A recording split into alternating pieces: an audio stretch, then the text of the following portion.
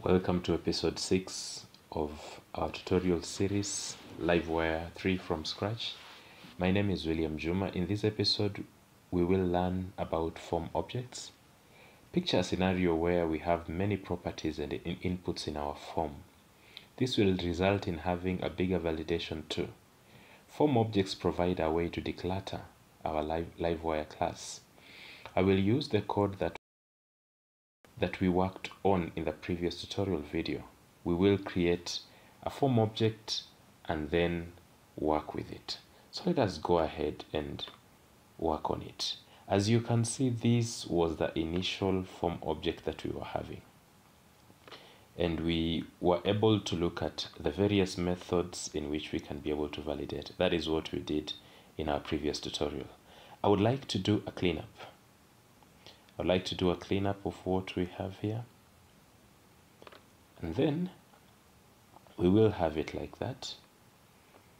And then obviously I will also clean up this one, just sort of like to make everything work as previously, as we had it previously. So in our first episode, we were using the rule attribute, and once we have this rule attribute, what we were having here was validate. So inside our save function, we were just having this validate.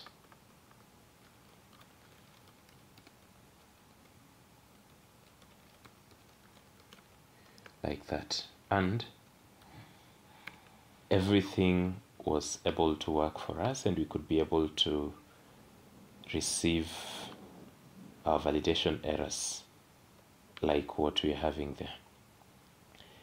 But sometimes you might find that you have a form with very many inputs, so you will have rules that maybe fill 2 pages or something of that sort.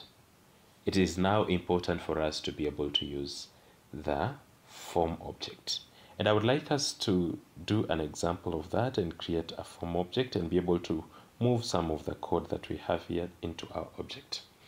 The command for creating a form object is PHP artisan livewire :form, and then the name of our form object. So this one I'm going to call it register form, sort of like a name that goes almost close to what we have here. I press enter.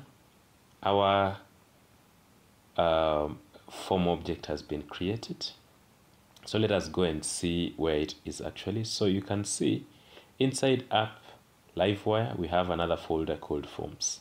When I open it, we have a file called register form. And as you can see, we have it importing the attribute rule, and we also have it extending Livewire form. So what we are going to do is just copy all the rules that we have here and together with their properties, exactly the way they are. So up until here, up until where we have the password. In fact, we will cut all of them, and then we are going to paste them here. So once we paste them here, our form object is ready for us to use to do validation, but we will need to do some little bit of modification in our Livewire class. So basically, this is our Livewire class, and it has 2 methods. Up here, we have to import our form. So in this case, we can say use app Livewire and then forms. And then of course we have it as register form, like that. We will declare it as a property here, so we are going to have a property public, and we are going to have it as register form, but we will set it as just form, like that. After that, then we can be able to use it in our validation. Now, instead of saying this validate, we are going to say this form validate, like that. One more thing, we need to also ensure that inside our form, now in our form component, in our register user.play.php, inside here, we ensure that now instead of having just wire model name, we have form.name,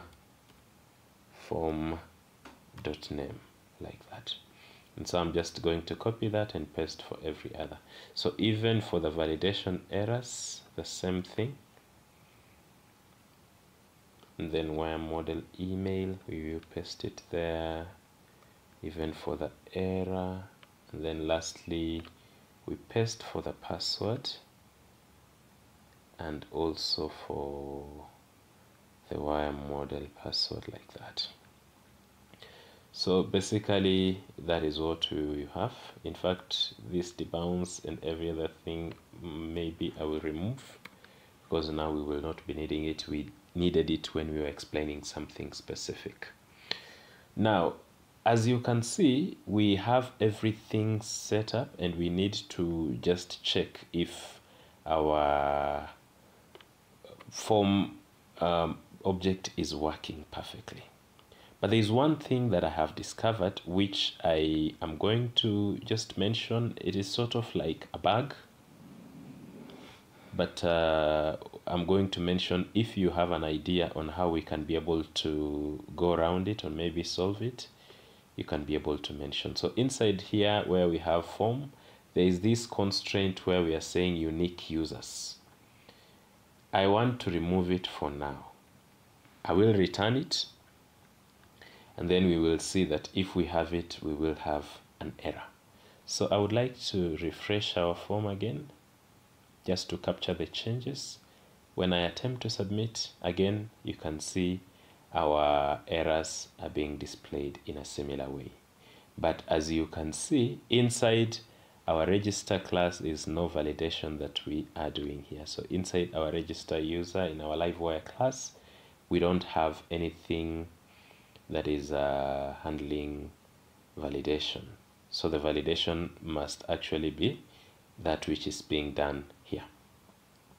But I would like to return whatever it is that we had here, and I have seen while attempting to work with it, now when we have unique users, we actually have an error.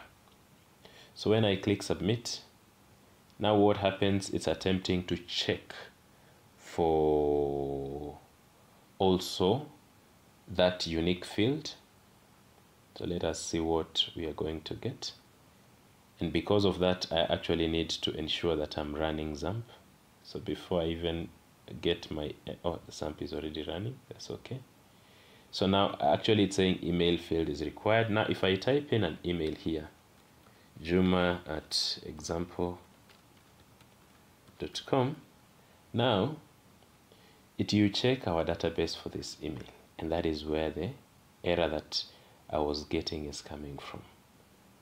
It says column not found, and then it is checking for a column called form.email. It is something that I have seen, and it is important for me to mention because I think we need to know also how we can be able to work with that. But without it, if I remove it, then our validation is okay.